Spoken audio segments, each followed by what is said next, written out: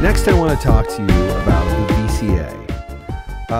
Usually, I don't end up talking much about the VCA in any synthesizer demonstration because these days, the VCA is often just a volume knob or some means of applying the envelope to the amplitude. So usually, there's not much to talk about with the VCA, which is, again, why the CS-15 is special, because it has functional VCAs, and not just one, but two. And like I said in another video, how many vintage analog synths can you name that have multiple VCAs that aren't modular? Not too many. So this is a weird thing. This is a synth that has two VCAs, and that's really special, and I'm going to show you why. Okay, first and foremost, if we look at the VCA, we have the ability to choose which of the two envelopes controls the VCA. So often in analog synthesizers, one envelope is dedicated to the VCA and one envelope is dedicated to the VCF. Because this synthesizer has so much opportunity, you get to decide which envelope controls the VCA. So for example, right now we have it set to envelope generator 2, which is just the sustain all the way up, which is usually how I demonstrate synthesizers so that the envelope doesn't give character to the oscillator or the filter. Pretty boring.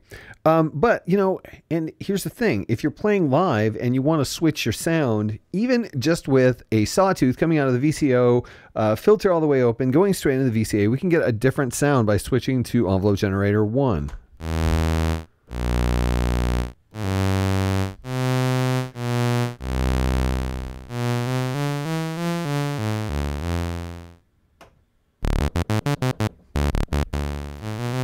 So you have the ability to make live changes. So if you're performing, you can switch a sound, the nature of a sound, with one little tiny switch like that. And that is really fantastic.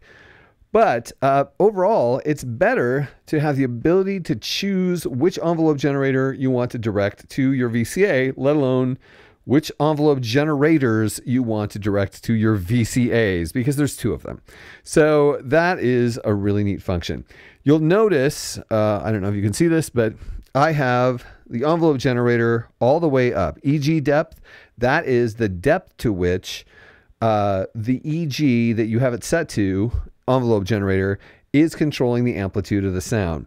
So you can actually turn that down if you want to make your envelope more subtle and quieter in regard to your amplitude.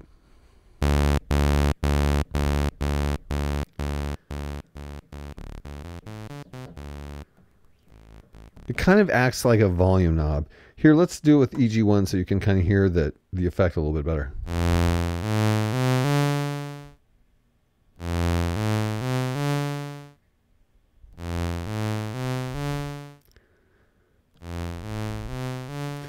What it's basically doing is it's making the envelope smaller and less distinct as you turn it down. So you can use it as a secondary mixing source, or if you want to just bring something back a little bit in the midst of your playing or whatever, or if you just want a more subtle version of the envelope because you're directing it somewhere else where you want it to be more intense. Those are all ways that you can use the EG depth. And then we come to one of my favorite things that synthesizers have, because whenever they have them, someone has sold the synthesizer for far less than its value because their complaint is, hey, how do I turn this synth off? It's always on. It's always making noise. And that's the initial level. What that does is it circumvents the amplifier. It circumvents the amplifier altogether and directs the output from the filter to the output. So you're not actually controlling the volume of, like, for example, here, a whole half of the synthesizer. When you turn that on, it is the hold function, but you get to decide to what degree it's going to hold. And usually what people do is they don't realize that the initial level makes it so the amp doesn't work and the envelope attached to the amp isn't controlling the amplitude. They just think it's broken because it's always on, like so. Oh, I'm playing it, but it won't stop playing. The envelope seems to have no effect. Why won't this change anything? It's broken. I swear I have gotten a synthesizer for a song simply because of that. Also, the first time I got a Moog Sonic 6, I was on the horn with the place I bought it from going, hey, why won't this thing shut off? The ARP 2600 also has something like this, and it causes actually several things like that, and it causes always the same problem. But it's great, though, if you're playing and you want the sound held.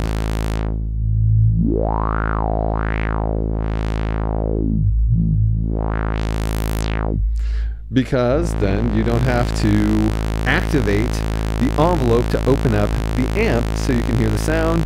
You just hear the sound and all of its various effects going on irrespective. See, I don't have to play this.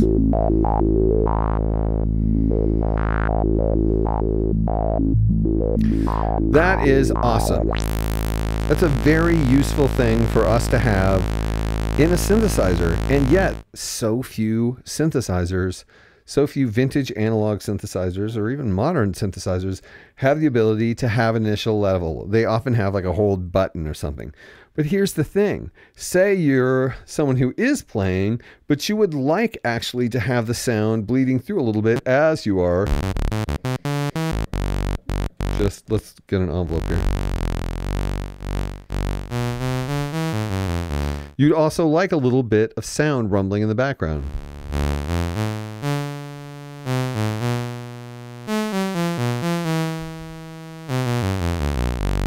You can do that.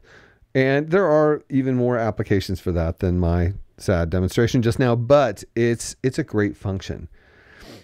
So now we get to something. Okay, we're still talking about the amp here. This is amazing. This is the most I ever talk about an amp. We also have the ability to modulate the amp. And this is a function that, you know, a lot of times people are like, okay, yeah, if you modulate the amp, you're just going to get tremolo. And that's cool and everything, but it's not like the biggest, most important modulation on the list of a synthesis to be able to do tremolo, which is fair enough. That's kind of true. We don't usually need a whole lot of tremolo. It's a nice effect to be able to have, but it's maybe not worth the expense of someone actually putting the knob there and putting the function in and whatever. But because this is an LFO mod, we have other waveforms to work with. But first, let's have a listen to tremolo, just for fun. Let's have a good old-fashioned tremolo sound.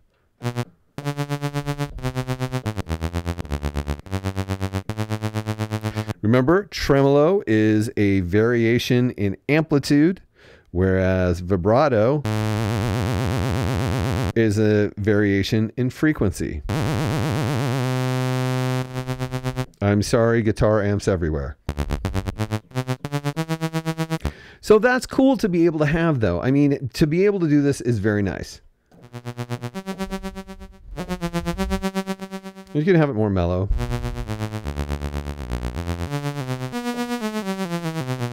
Not too bad. Okay, but then let's also remember that this LFO goes into the audio range. So let's hear what happens then if we jack this up into audio range.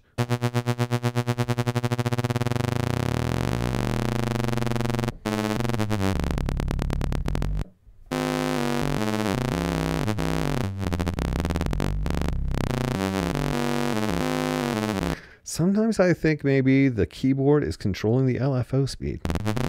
But anyway, you get that cool sound, which is amplitude modulation, actual amplitude modulation, which is very akin to, it gives you some sort of similar effects to ring modulation. There's some connection between the two. I know George Mattson is saying Mark and shaking his head. But yeah, anyway, it's a great effect.